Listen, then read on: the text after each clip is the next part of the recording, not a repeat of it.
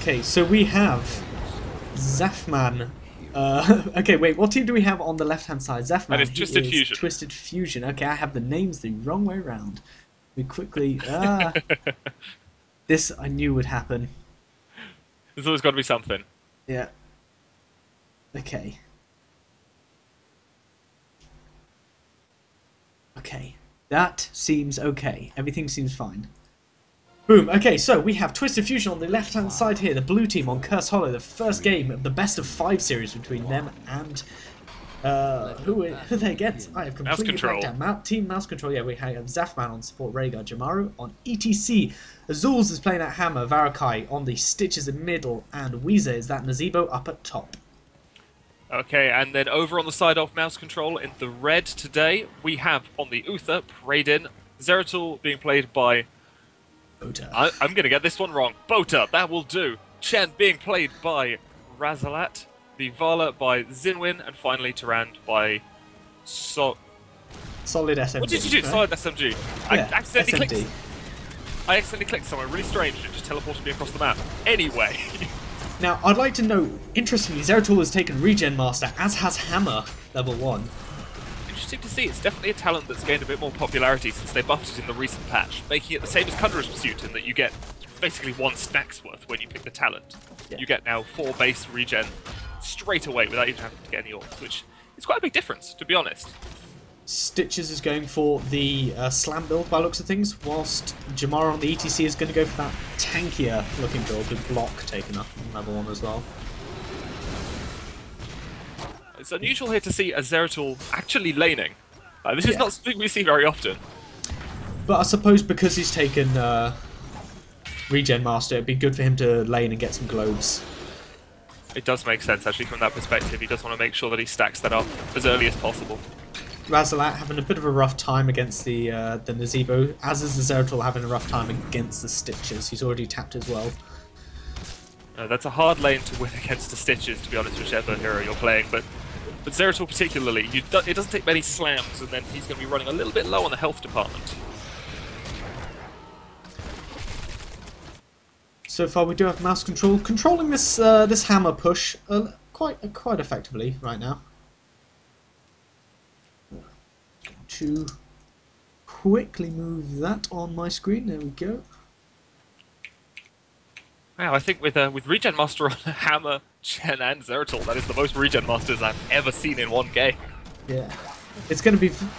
If they get enough, then you know that sustain is going to be pretty nice, along with the healing ward from Tyrande, who did take it in the end, as well as the heal from her and the Uther heals. It's going to be relatively good sustain. We see, interestingly, in the level 4 talents, we do see Sustained Anomaly coming out from the Zeratul, something that's definitely gotten more popular recently after the slight nerf to Gathering Power. It's just a much more reliable source of that extra damage. Yeah, and we're going to have that first tribute going up in the top section there. Varakai Stitch is just trying to pick that up straight away. Not going to be contested, I don't think. No. Manages to get that before anyone arrives to contest it. And now we did see Mouse Control did something that it's very often done now, more and more so, and they did pick up their giants down in the bottom just before the tribute spawned, so they had some pressure on the other side of the map.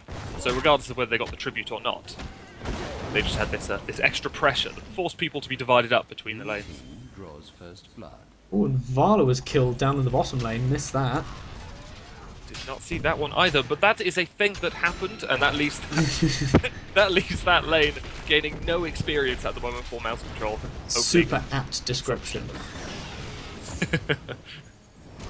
Hammer's going to push quite hard. She's in a relatively strong position. Can sit in the brush there, but already taken 1 tower, about to take that other.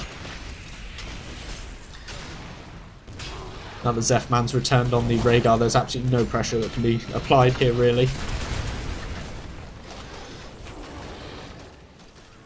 Getting those two towers down nice and early, plus the fact that they got the first blood, has put them about half a level ahead at the moment, which does give them essentially, as far as it matters, a full level's worth of advantage for this tribute. So they're certainly in a good position here, especially managing to get the hammer set up in advance, really stopping people from being able to approach safely. Yeah. And again, it doesn't really look as if Mouse Control are going to do much against this, but they do. Zafman having to stop channeling the tribute in order to heal up Azul's. Does pop first aid. That's a good job by them. They weren't able to get to Zafman to interrupt, so they just put enough pressure on his allies to force him to feel the need to break channel. The Uther wave of light coming in to interrupt, as well as the Tyrande, the Zeratul interrupting Zafman, and that cleave going in, but Bota looks like he's going to be caught out here. Gets hooked, slammed, and just killed. It was a nice thought going in to harass and just stop that channel, but unfortunately he was a little bit too far forward, and that was a good hook. Brought him back, stopped him getting away. And they do get the tribute in the end. It's Twisted Fusion looking quite strong.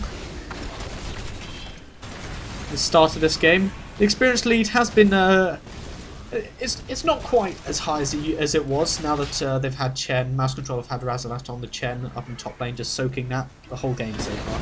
Oh yeah, they did a good job of just delaying that tribute, just making it. They knew it was looking unlikely they were going to be able to get it. So they just made Twisted Fusion commit more time than they wanted to, really, to get that tribute, which is good. When you know you can't do something, buying yourself time is often the next best option. Yeah. Alright, now both teams are going to be level 10 for this tribute. So you see Putrid Bile picked up on the Stitches. Makes sense. There's 3 melee, the Zeratul, Uther and Chen, and the Uther will want to stay back a little bit. definitely going to mean he should get a lot of value out of that. Mosh Pit instead of Stage Dive taking on the ETC, and in fact we see Zafman getting caught out here with good Divine Storm by the Uther plus the Rain Avengers, bringing him down. Wow, that Jamaru ETC Mosh Pit doing a little bit of work, but a lot of zoning from the Void Prism there. Braden dropping very low, going to get picked up by Azul's there. Chen jumping over. Solid SMD puts down his healing ward. Just going to go for the full duration. And oh, he actually gets picked up inside Zombie Wall and taken out by the ETC, just sliding through, keeping him stunned and locking that down. That means Twisted Fusion are going to get the last tribute they need for the curse. And that is a strong fight from them, and that is going to get the curse now for their team. And it looks like they're going to go and take the boss, just looking to get even more pressure. I guess they get the curse now, it forces the enemy team to respond to that and defend all the lanes with the curse, and then they're going to take the boss, and then the boss is going to push down, and then they have to defend against that. And I would say that after that they would then go and take the enemy's boss, but in fact, probably knowing the situation that they're going to get in, Mouse Control have decided to go and take their own boss now. Yeah, I mean, the Tyrande scouted out that they were taking, Twisted Fusion were in fact taking their own boss.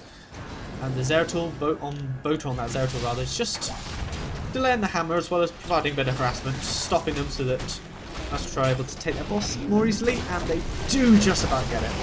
Before Jamaru comes in on the good Divine Storm, but Uther is blown up. Rhaegar with the Ancestral Healing, keep the ETC completely alive. SMD is caught out again, misses another arrow stun. Easily sidestepped by Zafman on that Rhaegar, and he gets knocked back by ETC and killed once more. They were there just short of in time to try and have a go at taking that boss from them, but they did take a good fight as a result of that. And their boss, meanwhile, was roaming free in the bottom lane, doing whatever damage it felt like doing. Took the rest of the fort that was needed and has taken at least one of those towers. Might not get the second before it dies. Might do. Meanwhile, Mouse Control's boss has already been cleaned up with a full rotation. Only half Just damage done to that top fort. And it looks like they're going to push in top and try and take that fort now for themselves, whilst they know that a good number of the opposing team is occupied down at the bottom half of the map. Level 13, we do see Feral Lunge for Rhaegar. Love seeing Feral Lunge. And that top keep is going to fall as well. We're going to have Relentless on the Stitches. They have Giant Killer on the Hammer. Face Smelt. That's an unusual one to see from ETC. Yeah. I believe, is that, correct me if I'm wrong, but I believe that's the talent tree that you get Uber Rockstar at, the one that adds a 20% move speed aura to his passive. That's a fantastic bit of utility to have, so it's unusual to see something else picked up instead, but I guess they just want the extra control, because yeah, fading 80% slow over 2 seconds is an absurd slow. Yeah, I mean, that's basically what the Rhaegar's route on his totem was changed to. Weezer actually getting caught out here, stunned, kept alive barely. Does get behind away thanks to that sprint. Good pickup for him. Uther taking sprint as well. Zeratul taking the predicted wormhole. Pretty rare to see multi-shot anything build else. out from Vala. It was okay. Now I'd like to see how many regen masters stacks the Zeratul has had. He's on 5 and the Chen is on 3, so actually Bota's been doing very well picking up his health globes. Indeed, I'd forgotten that. That's something we can now check with the new the new spectator UI. It's something I'll have to remember in the future. Oh, a good void prison there. Trapping the gazebo and the ETC. Wormhole back into danger though. Zeratil's going to be picked up there. Once again, pulled straight out of position by the Stitches. He is making the Zeratil's life hard this game. Not quite letting him be quite as pokey and annoying as he really wants to be. We're seeing quite a strong push here from Twisted Fusion. Hammer's just going to siege up. Now Tribute has spawned top, or is spawning rather. Now will they send somebody to go and take it, or are they just going to keep going with this push? At the moment it seems like they want to. Another good hook from Varokai, but Chen jumps in from behind and barrels him all the way back to their Nexus area, in fact. That is some serious zoning down by that Chen. Took him on a wild trip straight back to their base. He had no chance of getting out of that one. This is going to force them to back away. Jamara getting hit by the Tyranno stun and hit by the Zeratil slow there. The ETC sliding through. Praedin taking a lot of damage on that Uther. Good Rain of Vengeance there, catching out the Zapman. Again, another fantastic Divine Storm. But that Weezer, with all the stuns used up, is just going to pop Ravenous Spirit, clear up the Chen. Or was it the Tyrande? It was cleared up the Tyrande rather, and then chase away the rest of Team Mouse Control. So overall, get a 2 for 2. Over that long engagement, the Stitches pick up. Now it seems Twisted Fusion are all just going to head up and try and take this tribute. Zeratil is on his way there. However, I don't think there's going to be a lot he can do to stall this out.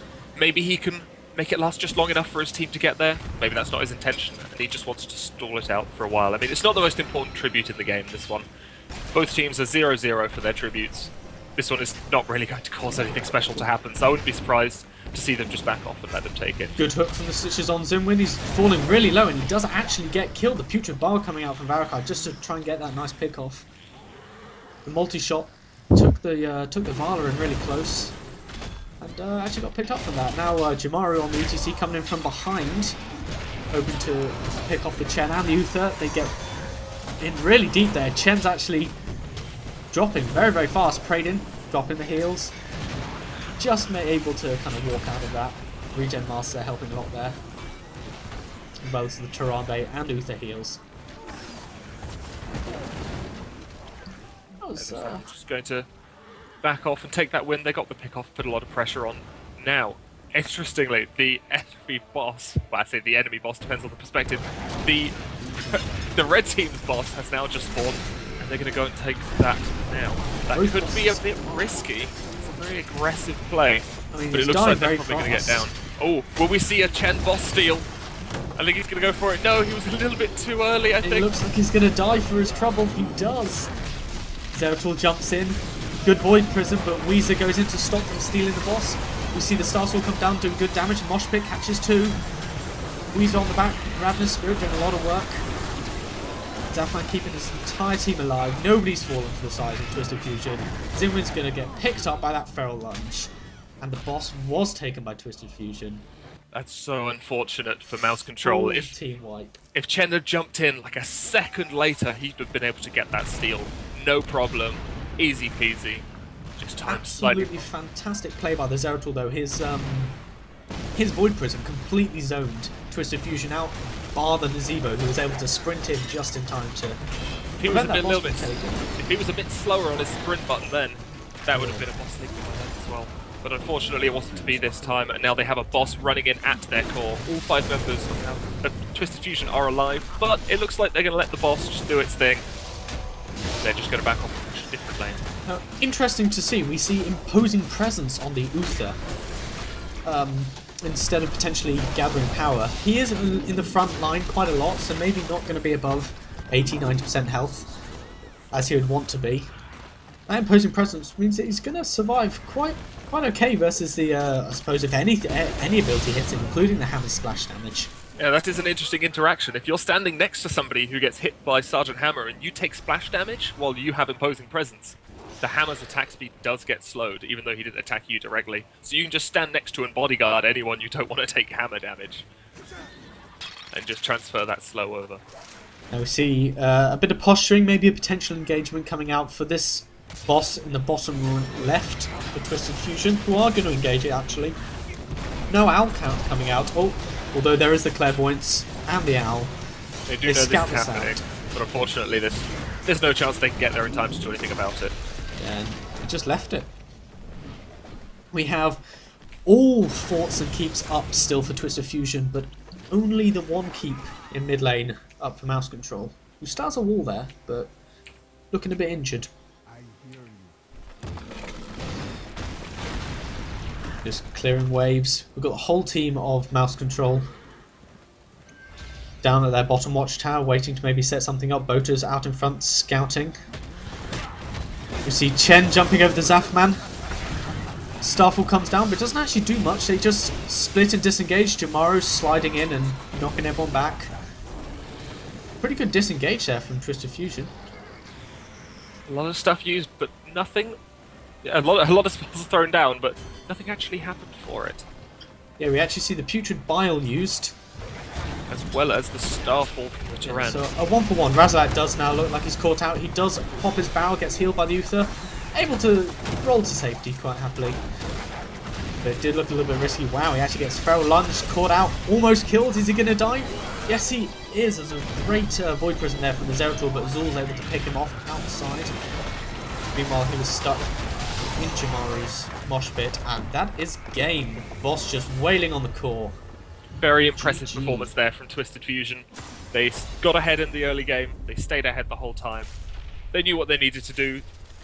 They took objectives, forced the opposing team to just always be on the back foot. They were always having to defend against the last thing that Twisted Fusion did.